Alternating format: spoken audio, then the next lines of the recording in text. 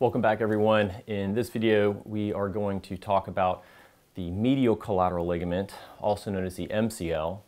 The medial collateral ligament runs along the inner side of the knee, and it has important stabilizing functions to the knee, mainly by helping keep the knee out of going into what we call a valgus type of position or a knock-knee position. And so this ligament, unlike the ACL, is often injured by a contact mechanism where an athlete, or anyone for that matter, who sustains a blow to the outer side of the knee, which forces the knee in an inward manner. And so this can cause an injury to the MCL. The MCL can be injured a variety of different ways, different grades of severity. You can have a mild strain without any looseness to the ligament, or you can have a partial tearing with a small amount of laxity or looseness to the ligament, and then severe injuries where the ligament is completely torn and the ligament isn't functioning at all and the knee is loose in that regard. Fortunately, a lot of times the MCL can be treated without surgery, bracing, rehabilitation, and things like that, but in some cases the MCL will be treated with surgery.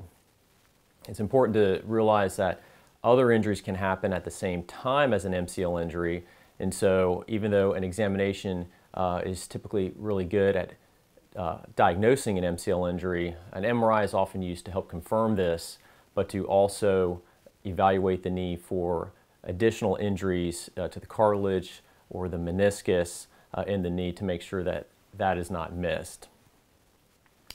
So in this video we will talk about the anatomy, go over some of that, and hopefully you guys find that informative. So we're back looking at our knee model here, and we're looking at the medial collateral ligament, also called the MCL. And so if this is the lateral side, or more on the outer portion, and this is the inner side, which is between your legs, that's called the medial side, and so that's why this is called the medial collateral ligament. The MCL attaches to the thigh bone. It runs down across the knee joint and attaches to the shin bone.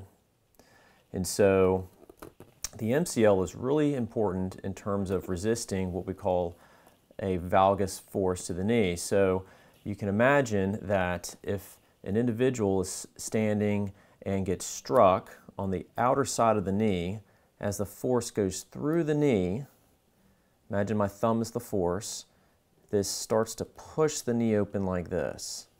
And so if enough force goes across the knee, you can imagine how that will result in varying degrees of tearing through the MCL. And so if you have a lesser amount of force, you might have a sprain or a partial tear, but if you have a lot of force, you can have a complete rupture of this MCL. And in fact, there's more stabilizing ligament structures back this way. That's called the posterior oblique ligament. And so as the force continues to the knee, you'll get a tear of the MCL.